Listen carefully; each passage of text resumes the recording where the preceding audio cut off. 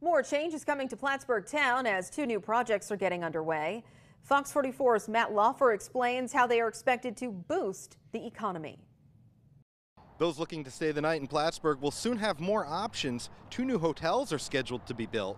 Town Supervisor Michael Cashman says the additional rooms will be good for the area. He explains how it'll help the town's economy. Home 2 Suites actually has purchased property over near Texas Roadhouse and just behind Pizza Hut, looking to onboard approximately 97 rooms in the Route 3 corridor, which is great. It complements the economic need in the area because it supports things like the bass tournaments, the larger activity, businesses when they bring people from out of town like Schluter Systems. It also supports the restaurants and other local economy.